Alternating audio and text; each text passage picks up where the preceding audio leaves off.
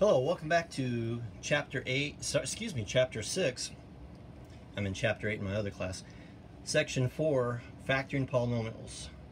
We're doing the guided practice problems that come before the homework, and I'm going to do problems 10 through 15. This is where we're going to practice our sum and differences of cubes. I had this on the previous sheet, but I just rewrote it here so that we remember what it was, okay? So here's the steps. Always check to see if you have a greatest common factor. The clue, here's my perfect cubes. See that 8? There's that 8 again. That's a perfect cube, so probably I don't have to do anything here.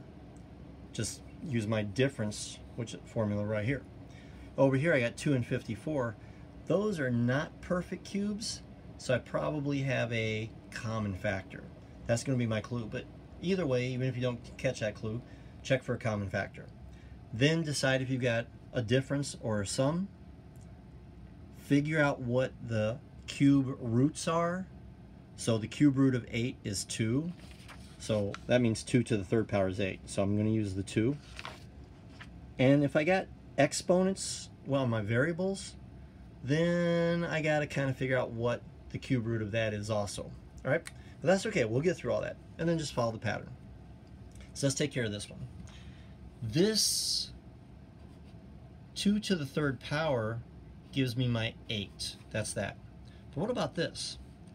If I have m to the second power, and then I cube it, I end up with m to the sixth power.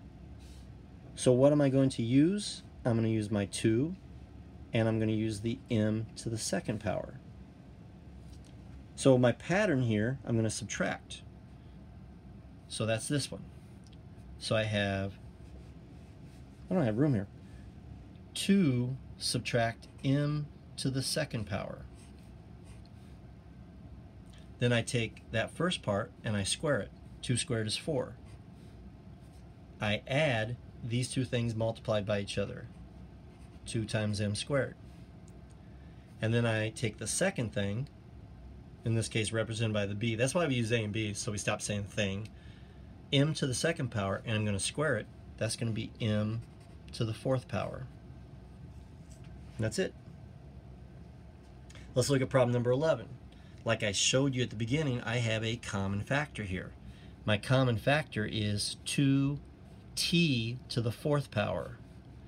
That leaves t to the third power plus 27. What about 27? That's on my list. So this tells me that t to the third power equals t to the third power, obviously, and 3 to the third power gives me 27. So I'm going to be using t and 3 instead of a and b. I just followed the pattern. Don't forget the common factor.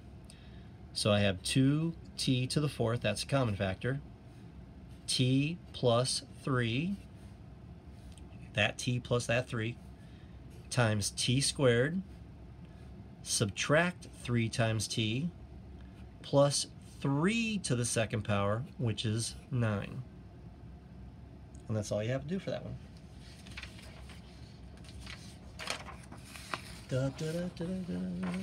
Grab my other paper here. All right, number 12. 64 I recognize as a perfect cube. It's 4 to the third power. I don't think I'm going to have, and actually I'm just glancing at all these. No GCF here, no GCF here, no GCF here. I'm going to get a GCF here. Okay, it's kind of obvious this one sticks out because I see perfect cubes, perfect cubes, perfect cubes. These are not perfect cubes. All right, so I'll probably have a GCF here. In this problem, x cubed plus 64, I've got my x to the third power, which gives me my x cubed, and I've got my 4 to the third power, which gives me the 64. So I'm going to be using x and 4. Since it's a sum, here it is again, here's the sum, I have x plus 4 times x squared subtract 4x plus 16. Where'd the 16 come from? It's 4 squared. And that's it. 27 plus x cubed. I like it to be in best form, so I'm going to turn it around to x cubed plus 27. I'll get the same thing no matter what. And actually, to be honest, when you do this, if you're going to do it on the homework, just leave it. Because when you check the homework against the solution key later, Dr. Berger's not going to turn it around. So, or if you do, just realize that you had turned around, so things are going to be different. Remember when I did that in the previous video. Okay, but I like to do this because it's actually the way you're going to see it. I have x to the third power. That gives me my x to the third power, obviously. And this is 3 to the third power. So I'm going to be using x and 3.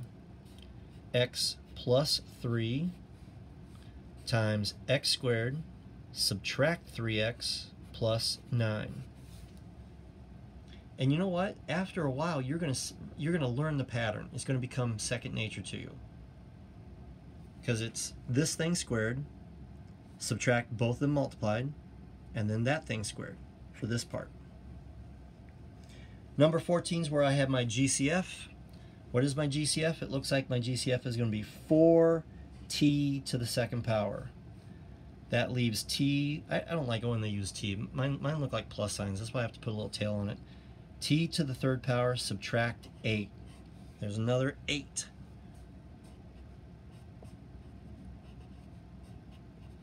And 2 to the third power gives me my 8.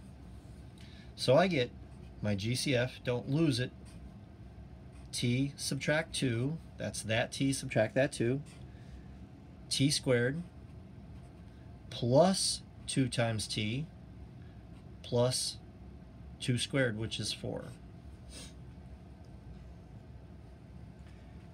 And number 15, no GCF, should always check it. Y to the third power gives me my y to the third power, obviously. And 5 to the third power, finally something other than 8, gives me my 125. Where's my list? It's right there. Have you noticed that I have not used any of these at all? They may show up in your homework. So this is difference. So I get y subtract 5 excuse me, times y to the second power plus 5 times y, that's that 5 times that y, plus 5 squared, which is 25. All right, we'll see you in the next video.